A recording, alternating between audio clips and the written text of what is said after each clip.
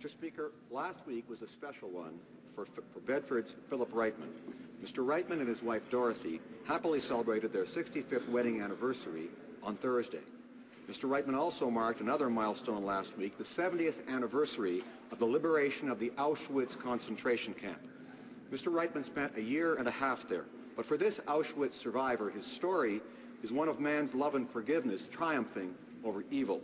He regularly speaks to students about his experience in a death camp, despite finding it very difficult and emotional to do so. I want to take this opportunity to congratulate Philip and Dorothy and to thank Mr. Riteman for helping make sure we never forget.